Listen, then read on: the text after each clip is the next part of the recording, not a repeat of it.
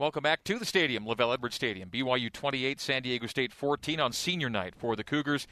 Dax Milne joining us on the headset. Greg Wrubell, Riley Nelson up here in the booth. Dax down to the Cougar locker room area. Dax, thanks for coming on tonight, and congratulations to you and the guys on the win. Thank you. Thank you very much. Really nice bounce back. So what did it take for you and some of your teammates to put last week in the rearview and get fully focused on what was next with a tough San Diego State coming into town this week? How was it for you? Yeah, I think it was kind of easy to hurry and put that in our rearview mirror because we just really wanted to get back on the field, and we also knew that we had lost to these guys last year, and so it wasn't too difficult to put them as our main focus and get going with it. Can I ask you a weather question? How much did the cold personally affect you? How much is mind over matter, and how much is it just a real physical grind on a night like tonight? Yeah, tonight wasn't that bad, to be honest. I think it would have been a little bit more of a factor if there was wind. Wind always just makes it worse. But, yeah, tonight most guys were going sleeveless. I was going sleeveless. I think the worst part is just keeping your hands and your toes warm. But other than that, it wasn't that bad. Dax, I felt like schematically San Diego State was hell-bent on not giving up the big play, which this BYU offense has produced so frequently. So saw a lot more like short to intermediate passing game. Was that the game plan coming in? And then secondly, with how much success you've had with the explosive plays during the season, I felt like we hadn't seen the short to intermediate passing game. How did you guys stay so sharp to be able to pull that out today and have it be such a vital part of the win? Yeah, we respected San Diego State's scheme. They've always had a good scheme coming against us, and we knew that we could, like you said, get those short to intermediate passes and dice them up like that, and here and there just hit some shots. And me and Zach weren't on the same page exactly on the deep shots in the first half. I was able to get open on some, but weren't able to connect because of pressure or whatnot, but I'm glad we connected in the second half on our sideline. But I think we did a good job with our game plan. Yeah, talk about that connections. I think that was the play of the night between you and Dax, or between you and Zach, and I think there were a lot of good catches. As Isaac had that good one in the back of the end zone, although he somehow ended up having a DN covering him. I don't know how that happened. I'll have to go back and watch the film on that. But no, was that a back shoulder throw? Was it just the ball didn't carry as well in the back? But you did a great job because it looked like the dude was step for step, but showed great body control, was able to make the catch and secure it through physical contact. Yeah, appreciate it. That play was they were bringing the house in the box, and so Zach had to get it out a little quicker than usual. And so he still made a hell of a throw. It was just right there, right when I turned my head, it just kind of in that back shoulder pocket.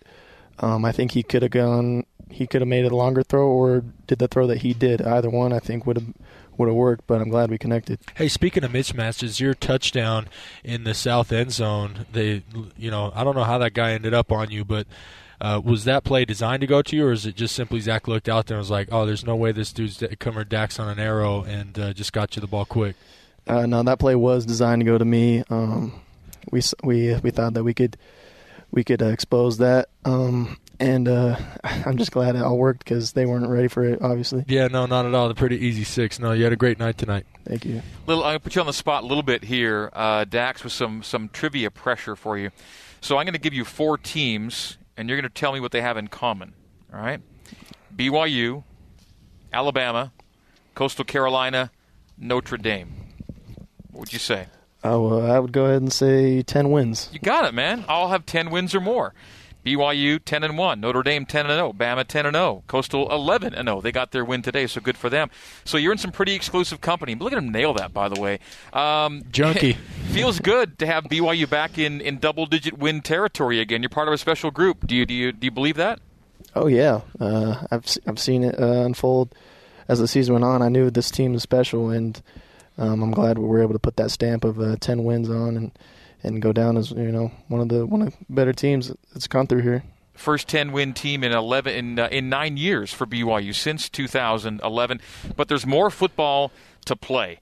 And we'd presume, I mean, things could change, but we don't expect them to, that your next game is going to be in a bowl game somewhere. And after a game like tonight, I think anywhere warm feels good to you, right? Yeah, that's exactly what I was telling my teammates. I just hope we go to a bowl game that's just warm. Okay.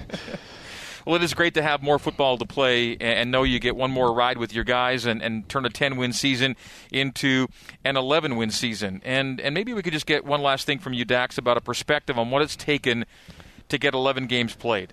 I mean, forget the fact you got 10 wins, which is awesome. Getting 11 and 12 games in a season like this, not everyone can do it, as you know. What has it taken for this BYU program to play 11, get 11 in, win 10, and keep rolling at this point? Yeah, it's been amazing. I think it just comes down to our culture of just always just being ready and Kalani being a great leader, coaching up our attitude on how we always need to be ready. And hats off to Tom Homo for just having our best interests in mind and just going out and just saying, hey, we'll play anyone, anytime. So it's special. Well, we're glad we get to call at least one more of your games this year. So fun to watch you go to work and doing great work. 1,099 receiving yards and counting for you right now. And those 1,000-yard seasons are rare as well, and you put yourself in exclusive company in that sense as well. Dax, thanks for coming on. Congratulations again. Have a great and a safe week, and we look forward to your next game. I appreciate you guys. All right, that is Dax Milne.